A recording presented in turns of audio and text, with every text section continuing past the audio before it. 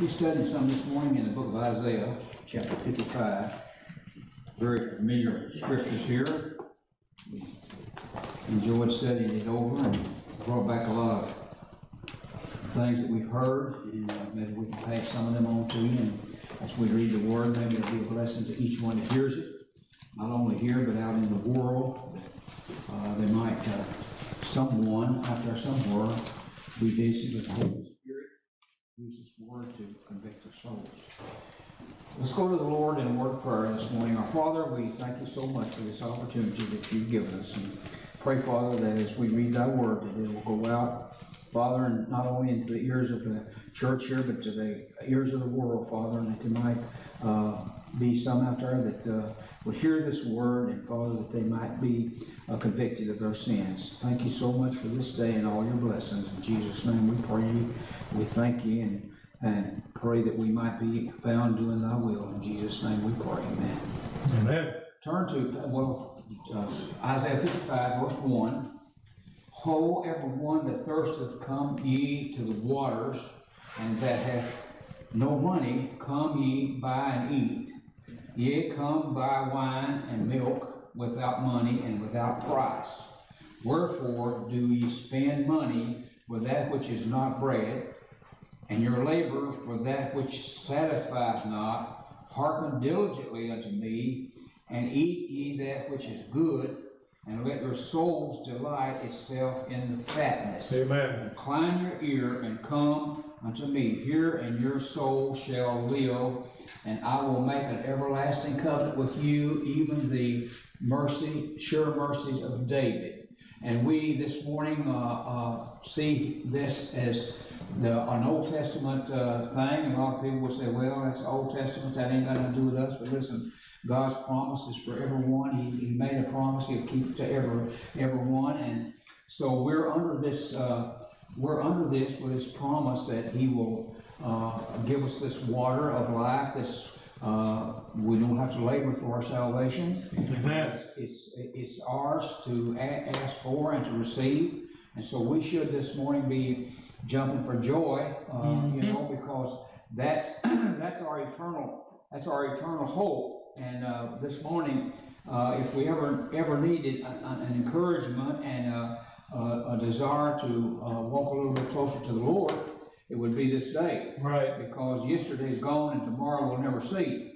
But the thing of it is, we need to be closer to the Lord. So he said here in verse 1, ho, and I wanted to look this word up, and I did. And they used to, when they was plowing old mules, they say, whoa, I mean stop. Well, I think what they did, they misunderstood what they're supposed to say. They're supposed to say ho instead of whoa. But anyway, that's beside the point. I just thought of that. But ho is a call or cry to attract attention or give notice of approach, used after designation. And so here he is saying this, ho, and he's meaning stop, and he's meaning listen, and he's meaning this is a very important thing that he's trying to say, because he received it of the Lord, and he's writing it down, and it's very important to him. And so he said, hold, or wait, or stop, and listen. Everyone that thirsteth, come ye to the waters. And very important this morning, the waters he's talking about is the water of salvation. And everyone has an opportunity, everyone has a calling, because he says, everyone that thirsteth. Now that don't mean that everyone is going to be thirsting in this world for salvation, but everyone that is thirsting, everyone that has that call, everyone that has a desire, everyone that reads God's word and the Holy Spirit speaks to their souls, listen, you have this opportunity to come to the fountain of water, to the Lord Jesus Christ, to pray unto Him the sinner's prayer and ask Him to forgive you of your sins and to save your soul. And this is what the writer is trying to say to the readers or the people that he's talking to. He says, ho, everyone that thirsteth, come ye to the waters, and he that hath no money. And of course, again, we already said a little bit about this, but it's grace is free. Mercy is free. And listen, when we come, we don't have anything that we can do like Simon the sorcerer when he asked them how much money pay him to let him baptize some of them in the Holy Ghost where he could do it to others. But listen, we come freely, and we come without anything except a sinful soul, and we beg his forgiveness, and we ask him for his mercy. And listen, it's free. It don't cost, I don't think you can find anybody that says it costs them anything. But listen, here's the thing of it. Once you receive it, you need to have the desire to work for the Lord. You need to have the desire to be a worker and a laborer for him, because that is part of the agreement when he calls you, and when he saves your soul. You're his child, and you are, in other words, you're his slave, and you are to go out and to tell others your experience that you had with the Lord, and maybe help someone. And God's word, it says in here, it never returns unto him void. And so when you say something to someone out here concerning their soul, you can be assured of this one thing: it won't return void. Now, listen, it may return void in the ears of some of these of dumb people, or people that can't hear. But listen, when you stand before God and you are there, and the rewards are passed out, or when whatever praise you get from God, listen, he is going to remember you, that thing that you did in his name. If you do it with a true heart, and you do it for the glory of God, he will remember this thing. And so listen, his word will never return void, and your word that goes out to and praising him, listen, it will come back one of these days, and you may see it in your family, you may see it in a stranger, you may see it could be even in the White House. But listen, the thing of it is, that word has a meaning to it, and it means it's worth saying. And so remember, when you get this freely, then you give it freely. Amen. And so this morning, when we have to have an opportunity to speak to someone, we need to do it with a free heart. We need to do it not thinking, well, I'm going to boast of my flesh a little bit, how good I am and all this, and I'm going to tell him that. Listen, that's out of the question. Amen. What you need to do is, and you know it yourself, that we need to do it with a free heart, and we need to talk to these people with the love of God in our hearts, so that they might do as we have done, and that is to be saved from sin. And so he said here, he that hath no money, come ye, buy and eat. And so what is it he's saying when he's saying come buy? Well, he's saying this morning, that when you come, you're offering something there this morning. You're offering to him a desire to hear his word, and to hear and to be saved. And so listen, there's no cost to it this morning, but he says, come buy wine and milk without money and without price. Now I want to read to you something this morning over in the book of John. In John 7, if you want to turn, or if you don't, we'll just listen for it. John 7:37. In the last day, that great day of the feast, Jesus stood crying, saying, if any man thirst, let him come unto me and drink. He that believeth on me, as the scripture has said, out of his belly shall flow rivers of living water. Amen. So this morning, here is this is the free offering that he's giving to us. It don't cost you anything, but he says, if any man thirst, let him come unto me and drink. So there's nothing there. And he says, and he that believeth on me, as the scripture has said, out of his belly, out of your mouth, out of your soul, will flow rivers of living water. And the living water is the Word of God, telling people about their lost condition, or encouraging them to search the Scriptures, or to pray, or whatever. These are the things that he's calling living water. And so he said here, but this spake he of the Spirit, which they that believed on him should receive. For the Holy Ghost was not given yet, not yet given, because that Jesus was not yet glorified. And so this is what Jesus was telling them here on earth. And the Holy Spirit is a lot of the time what comes to your spirit and tells you. But he says here that the Holy Spirit has not come yet. But he would come after Jesus died on the cross, because Jesus said, unless I go, I cannot send the Holy Spirit. And so the Holy Spirit came later. And that's the one this morning, when you sin, if you're a Christian, that's the one that troubles your heart. That's the one that says, hey, you shouldn't have done that. And so, back in our lesson now, he says in verse 2, wherefore do you spend money for that which is not bread, and your labor for that which satisfieth not? And these things here that he's talking about, spending money, spending your time, spending your effort for something that is, as the old saying, is not worth a hill of beans. He's saying, don't satisfy. But listen, when you, this morning, when you are a child of God, and listen, you have an opportunity to speak to someone if they ask you or something, or if you can just tell them something. Listen, that's the greatest buy that you can buy, because it makes you feel so good within yourself, knowing that you were able to help them in that way. And it's better than any money that you could give them, because they take the money and spend it. But listen, that thing that you give them stays in their heart. And listen, they can go away and say, well, I understand, or I know more than I did know.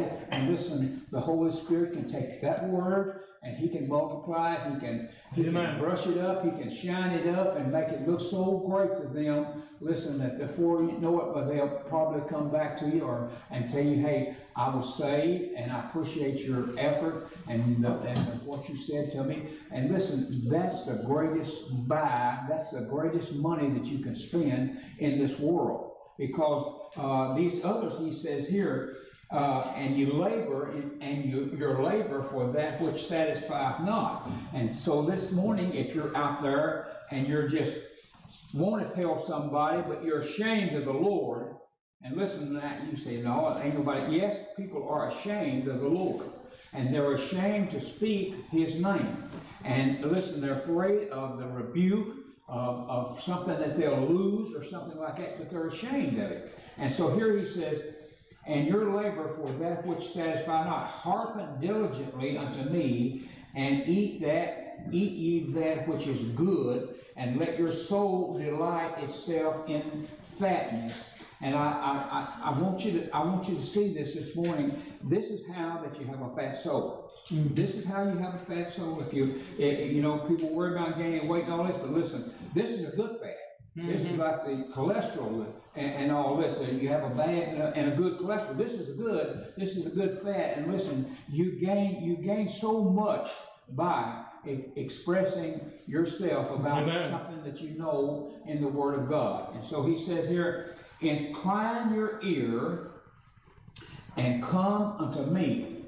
Here in your soul you shall live, and I will make an everlasting covenant with you, even the sure mercies of David. I want to see something this morning in the book of Psalms, if I can find it real easy. Psalms 89, I found something I wanted to read.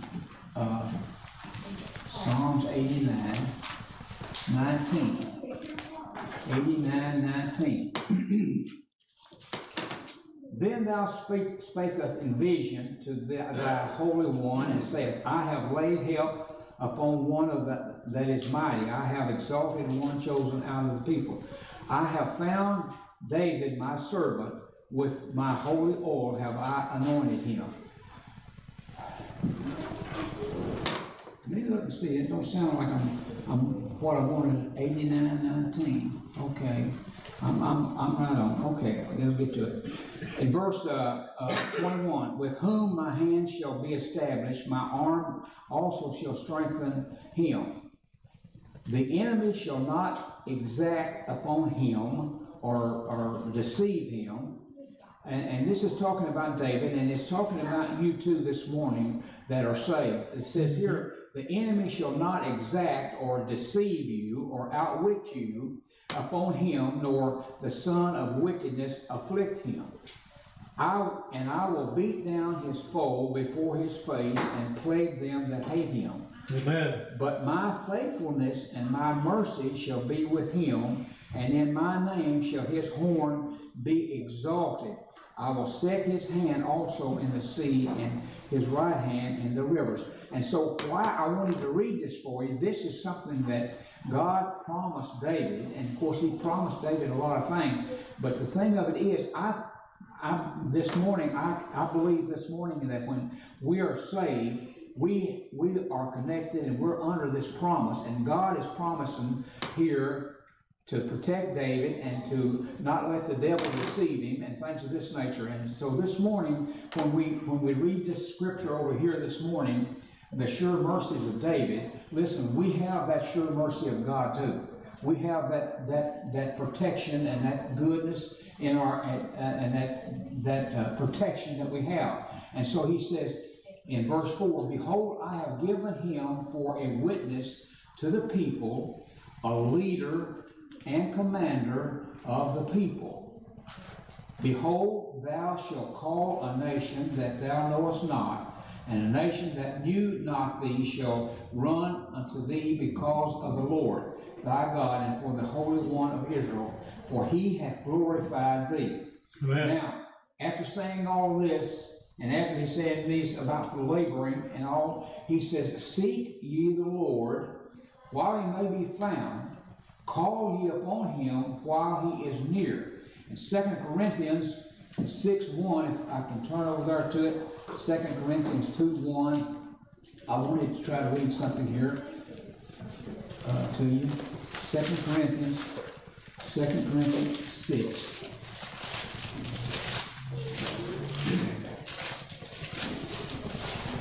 Okay, 2 Corinthians 6. Let me get this all together here. 6, 1 and 2. Okay. Dare any of you having a matter against another, go to the law again before the unjust and not before the saints? Do you not know that the saints shall judge the world, and if the world shall be judged by you, are you unworthy to judge the smallest matter? Know ye not that we shall judge angels? How much more things that pertaineth to his life? If then ye have judgments of things pertaining to this life, set them to judge who are least esteemed in the church. I speak to your shame. It is so that there is not a wise man among you. And I don't think that's the one. I know why. It's sorry. Turn to 2 Corinthians 6:1. I'm sorry. I just didn't look at my note right. 2 Corinthians 6:1. When we then, as workers together with thee, beseech or beg you also that you receive not the grace of God in vain. For he saith, I have heard thee in a time accepted, and in a day of salvation have I secured or helped you. Behold, now is the accepted time. Behold, now is the day of salvation. Amen. Giving no offense in anything, that the minister be not blamed. And this is why I wanted to read this, because here he says, here, seek ye the Lord, in verse 6 of our lesson. Seek ye the Lord while he may be found. Call upon him while he is near. Let the wicked forsake his way, and the unrighteous man his thoughts. And let him return unto the Lord, and he will have mercy upon him and to our God, for he will abundantly pardon.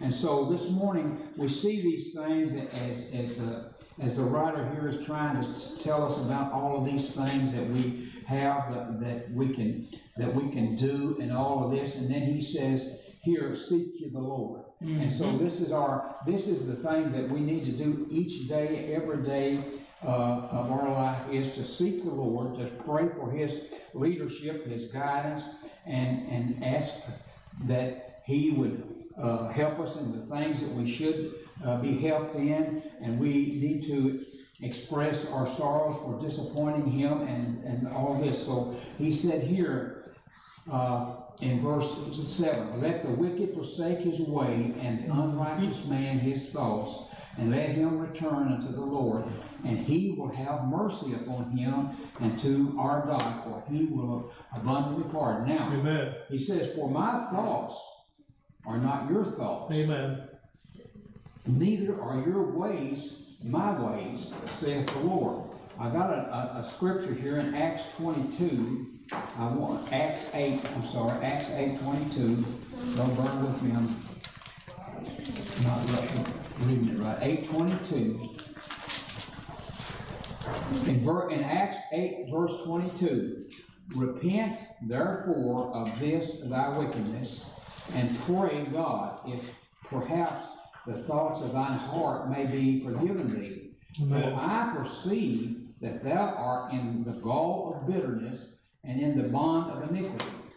Then this was Simon that they were talking to. I mentioned a while ago about wanting to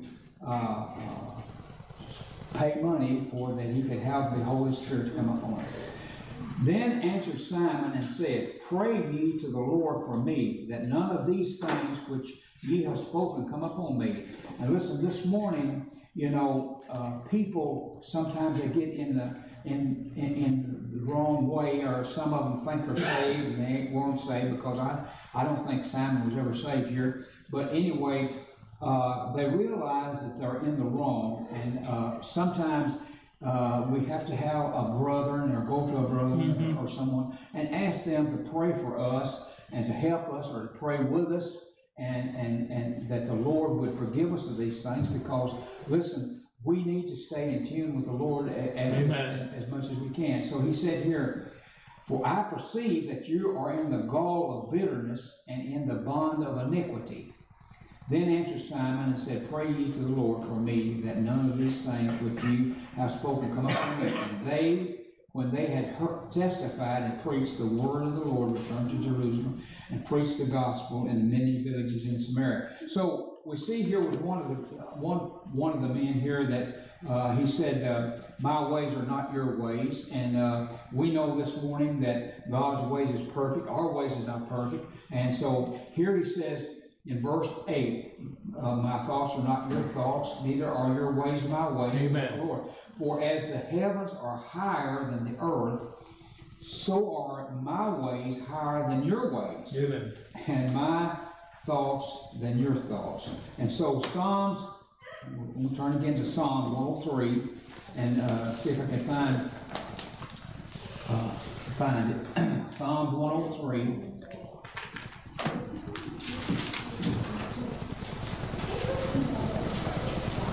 All right. Bear with me just a minute. Psalms 103 and verse 1. He says here, bless the Lord, O my soul, and all that is within me. Bless His holy name. Amen. Bless the Lord, O my soul, and forget not all His benefits, who forgiveth all thine iniquities, who healeth all his diseases, who redeemeth thy life from destruction, who crowneth thee with loving kindness and tender mercy. And he's writing this thing, and this is some of the things that God does for us. Amen. And this is some of the reasons why that we can come to the fountain and drink. We can go out and share that drink with others. And this is the reason that we should want to do this, is because in verse 5 he says, who satisfy thy mouth with good things, Amen, so that thy youth is renewed like the eagle. And the Lord execute righteousness and judgment for all those that are oppressed. He made known his ways unto Moses, his acts unto the children of Israel. The Lord is merciful and gracious, slow to anger, and plenteous in mercy.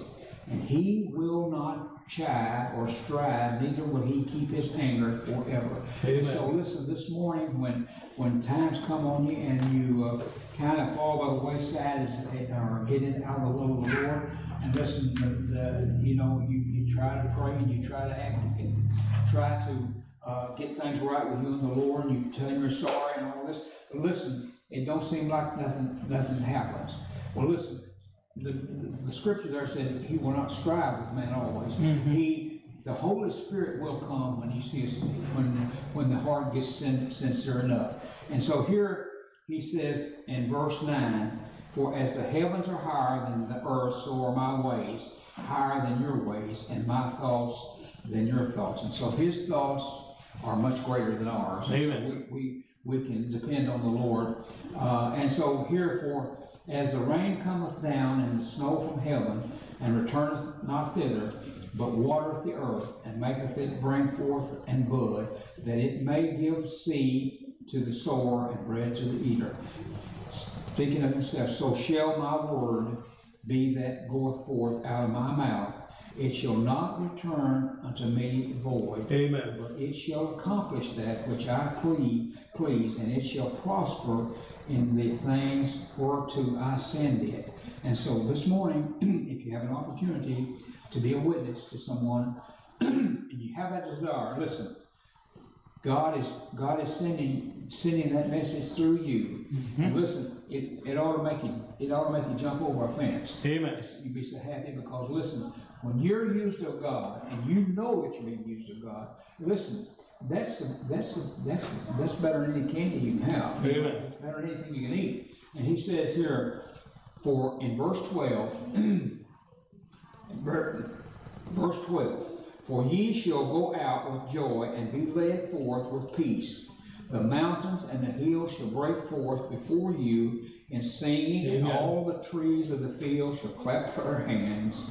Instead of the thorns shall come up the fir tree, and instead of the briar shall come up the myrtle tree, and it shall be to the Lord for a name, for an everlasting sign that shall not be cut off. And this is the blessing. This is the blessings that you will receive when you drink of that free water, and you eat of that free bread, and you pass it on to someone else and help them. This is some of the things that he's promised us here in the last thing of here. Instead of the thorns shall come the fir tree, and instead of the briar shall come up the myrtle tree, and it shall be to the Lord for a name, and an everlasting sign that shall not be cut off. All right. So that's our lesson for this morning. We ask that you would bow your head just a minute. We want to thank the Lord for it. Our Father, we thank you so much for this opportunity. And we just pray, Father, that this word, Father, will go out and can be a blessing. Father, we thank you in the name of Jesus. Amen. Amen.